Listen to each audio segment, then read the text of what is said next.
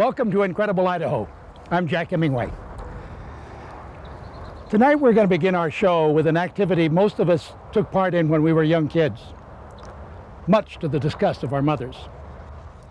If you grew up near a pond, chances are you spent a fair amount of your summer vacations catching frogs and toads and maybe small snakes, or maybe even scooped up a few tadpoles, put them in a tank to see them transform from fish into frogs. Well, if you're still chasing amphibians and frogs when you grow up, you're referred to as a herpetologist. Going hunting for frogs and snakes is called herping. Boy, he's pretty excited. This fellow is a Great Basin spadefoot toad. He is specially adapted to live in arid sagebrush regions like those of southern Idaho. In the springtime, spadefoots take advantage of temporary waters such as ponds and irrigation ditches to breed. When the mating season is over, they leave the ponds behind and burrow into the earth to escape the heat. They may stay underground for possibly years at a time under bad conditions. Oh, really? They're really adapted to deserts and droughts. The spadefoot derives its name from the black spade-like protrusions on its hind feet. They are used for digging. When they dig backwards into the ground like that.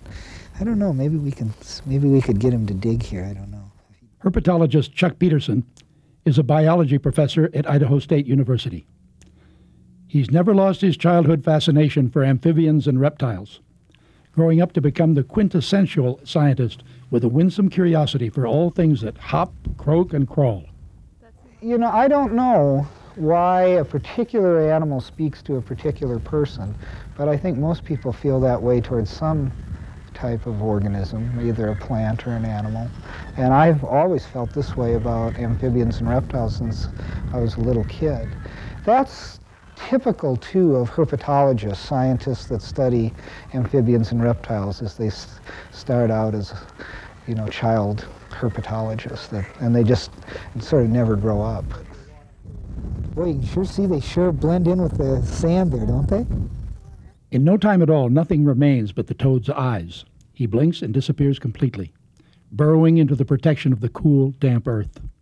Well, they're fairly, you know, cryptic animals. They have a low visibility. They're hard to see. They, you know, are what we call ectothermic. They get their heat from the environment, and they have about 1/10 of the energy requirements that a mammal or a bird has.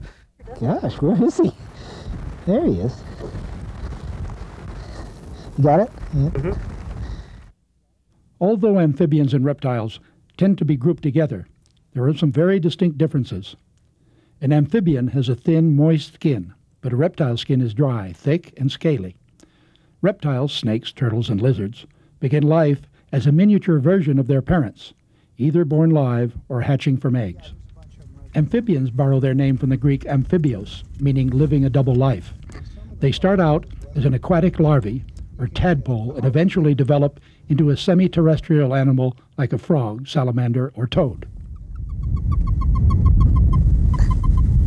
This noisy fellow is a western toad, a distant cousin of the spadefoot. He has a much rougher skin and much more prominent bumps and like warts on there. Those are actually concentrations of poison glands. That's how they protect themselves. This species was once found throughout the West, but in the last few decades, western toad populations have been declining. According to a recent study, in the state of Colorado, the western toad has disappeared from 80% of its historical range, an alarming trend among many amphibian species that seems to be occurring worldwide. And the reasons for those declines are not well understood.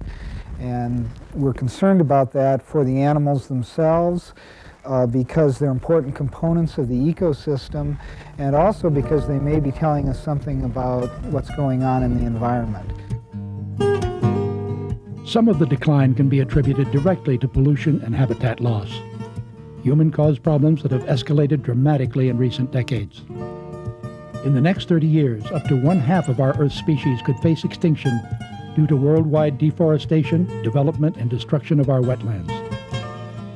In the United States alone, we are draining our wetlands at the rate of an acre a minute. But what is especially alarming is the fact that many of the drastic declines in some amphibian populations are occurring in relatively pristine areas such as Yosemite and Grand Teton National Parks. In these protected areas, habitat loss is not a factor. So why are amphibians disappearing? This is a question haunting herpetologists everywhere. Here at Idaho's Bruneau Dunes State Park, researcher Chuck Peterson is looking for some answers. A cooperative study spearheaded by Idaho State University has been launched to determine how our state's amphibians are faring. Population trends will be monitored on a weekly basis by fish and game biologist Mike McDonald, and an interesting new technology will be part of the effort. Okay, this is basically what's called a data logger. We're interested in determining what species are present at particular locations and under what conditions they're active and calling. So that's like a small field computer that will turn on the tape recorder every few minutes and then measure the weather conditions and then turn the tape recorder off. We'll find it. Along with the sound of the toad's mating call, the computer also records water and air temperatures and wind speed at the time of the call, all of which may affect mating activity. It also registers shortwave radiation. Some scientists speculate that due to a decrease in the ozone layer, ultraviolet radiation may be a leading cause of some of the amphibian decline in higher elevations. Because of a number of their characteristics, like they develop in the water and then undergo metamorphosis and then come out onto land, and their thin, moist, permeable skins, they're very susceptible to, say, chemicals in the environment, changes in radiation, and so forth. So they may be very sensitive indicators of environmental change. And for that reason, what's happening to them may be an indicator of what may be happening, down the line for other organisms, including us. Okay, now we got to put this in the water somewhere. Just as the last wire is put into place, a rainstorm blows through the area, leaving behind windy, unsettled weather. The blustery day gradually yields to an eerie dusk, and with the darkness come the night sounds.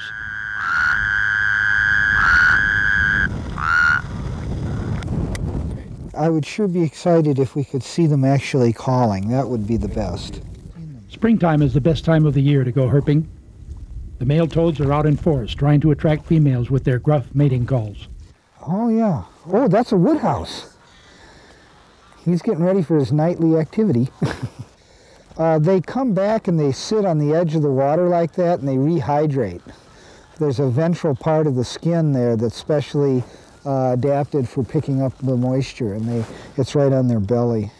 Mike tries to get the toad to respond to a tape recording of mating calls. The toad's not buying it. I would sure be excited if we could see them actually calling. That would be the best. Only the males have these large vocal sacs under their chins. This series of still photos shows the toad's calling posture. He braces himself firmly with his front legs and then lets go with his call. The dark patch at his throat expands dramatically with each croak. These are called nuptial pads. When they're mating, the toes here, this gets enlarged and it gets roughened, and that helps him grab the female in implexus. Herpetologists are just beginning to unravel the complex world of these creatures. The apparent decline of some amphibian population points to the critical need for intensive, long-term study. But it's often simple, natural curiosity that builds the foundation for great scientific discoveries. So the rest of the evening is spent combining biology with the pure, childlike pleasures of pursuing things that hop, croak, and crawl. I want to get a good picture of that, too. They've been called Gnomes of the night. They're part of a world we often overlook, but cannot afford to lose. For not only will that indicate that we've ravaged the earth for future generations, it may mean that our own kids and grandkids will never experience the delightful pleasure of chasing a frog on a summer evening. Here's another woodhouse. I think these guys have a lot of character.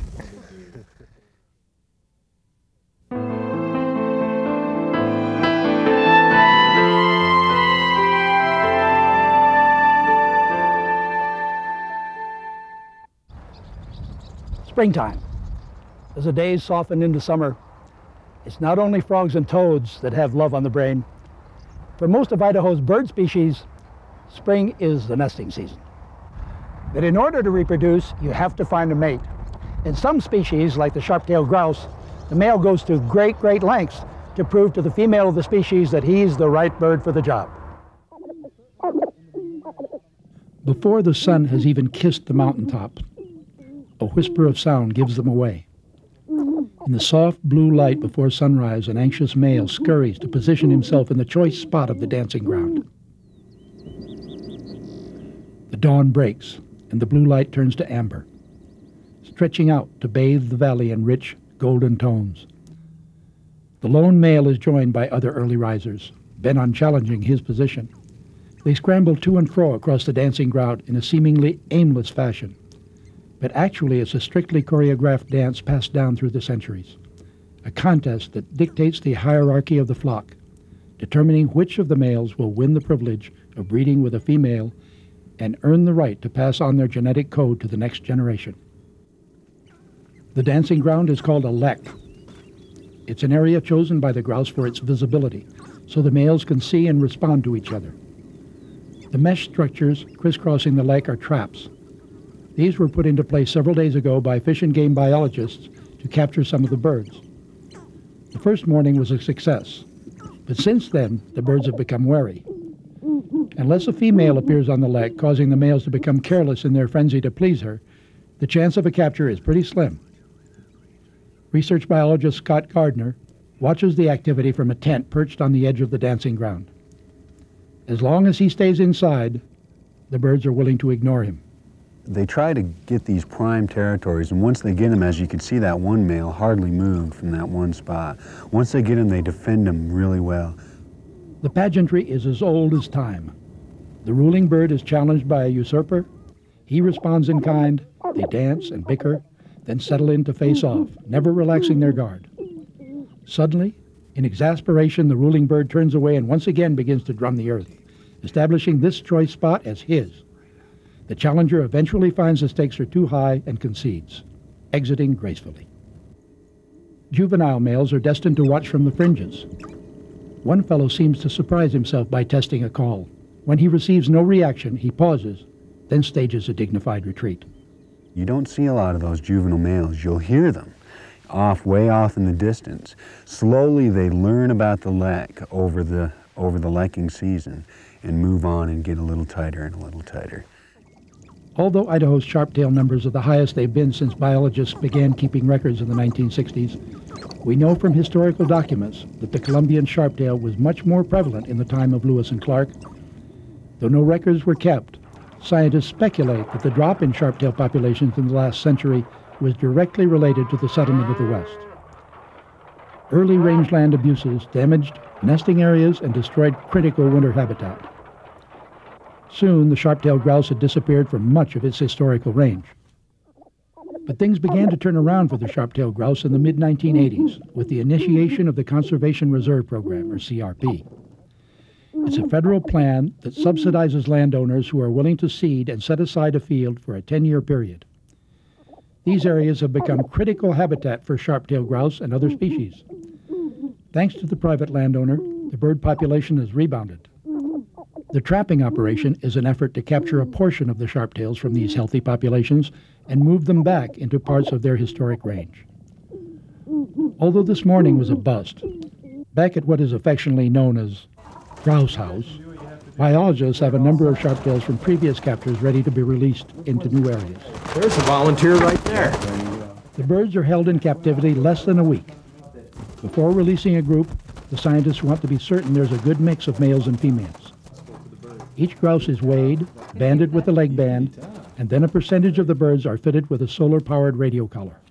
And it's a very small, light, compact package that simply fits around over the bird's head and around its neck. We've been using these packages for about 5 years with virtually no trouble so far as we can tell and no adverse impacts on the birds themselves. The radios will tell researchers if the transplanted birds survive, whether the females nest this year and bring off a healthy brood, and finally, how the sharp-tails use their new habitat. Early the next morning, the birds arrive at Shoshone Basin in south-central Idaho, an area the species once inhabited and one that biologists have determined could support a population again. It's important that the birds stay together as a flock, so the actual release is done by a primitive sort of remote control. Okay, what I'm going to do is pull the rope taut so that it, and open the box up just gradually, giving the birds a little light at a time so that it's not a drastic opening of the box. And let them move out at their own pace. The birds comply, peeking out curiously. Soon, they leisurely move up the hillside, right at home in their historic habitat. In the sense, it is exciting to bring a bird that was native back to an area that they once existed in and no longer exist, to bring them back as a part of the community, to fulfill and complete that community in that situation.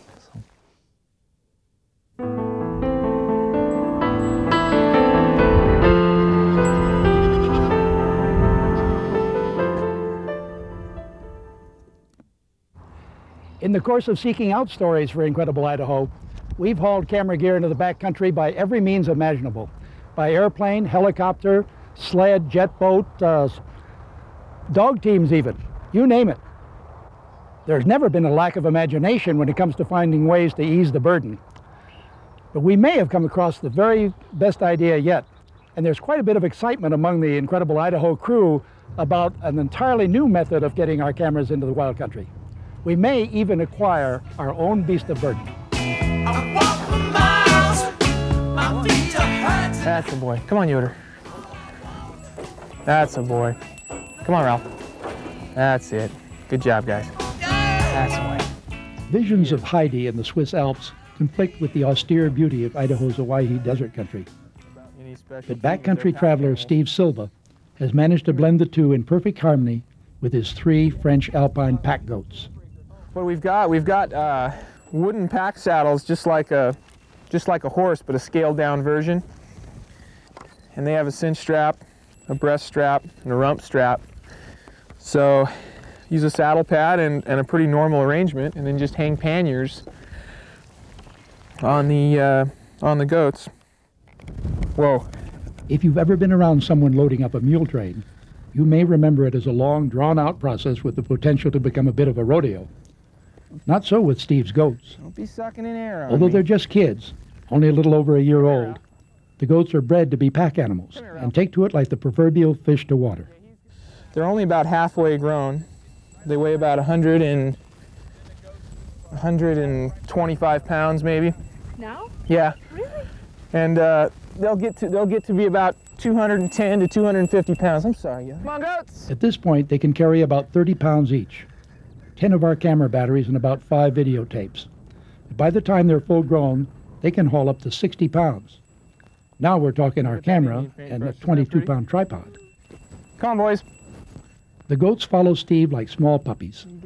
When they're first born, the kids are taken from the female and hand-fed by their new owner. They become what biologists term imprinted on a human. Wherever Steve leads, they will cheerfully follow. Steve first began looking into pack animals when he and his wife Jan had their first daughter, 3-year-old Kelsey. They both loved the outdoors and didn't want a young family to curtail their treks into Idaho's backcountry. He decided horses and mules required too much maintenance and llamas proved too expensive. Then Steve heard about John Monzinski, a botanist in Wyoming who pioneered goat packing by using them to carry research gear into the mountains. Come on, boys. Now the botanist has become a businessman, breeding and raising the animals and running an outfitting service with a string of pack goats.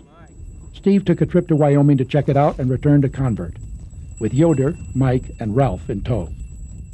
And so now the way it's growing so much, John really wanted me to help him educate people, and I want my own string for hunting and fishing. That's what we like to do, is go fishing up in the alpine country. And you can't get a horse into the lakes we go fishing to. That's pretty much impossible because of the talus. And llamas might work, but once again, I just couldn't do it. And these goats are like, they just cruised. They went everywhere we wanted to go. When Steve says everywhere, he means everywhere. Come on, guys, let's show those llamas where you can go. The goats have little impact on the environment, treading lightly and nibbling on the brush, rather than eating a plant down to its roots. The only concern among goat packers is that folks go to a reputable breeder for their animal, so they aren't shortchanged in quality, perhaps discovering down the line that they bought a dairy goat instead of a pack goat. Come on, goats, follow us! And here in Idaho, I mean, we have got it. This is perfect goat country. We have this is unlimited. We can go anywhere we want, and here's an animal that's logical and practical and economical. And the variety of where they can go, we've just got it made. Come on, goat. Come on, goats. That's right. It's about time to go.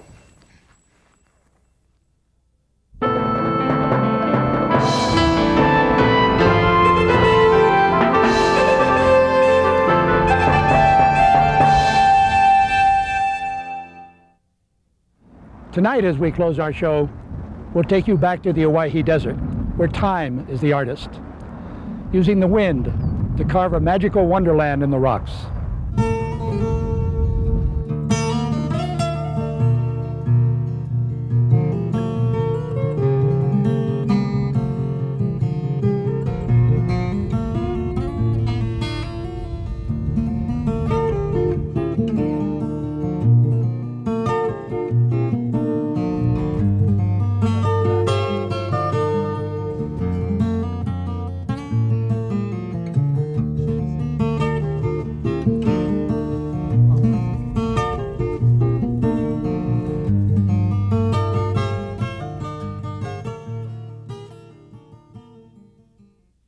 For more information on goat packing, look for the book The Pack Goat by John Monzinski at your local bookstore.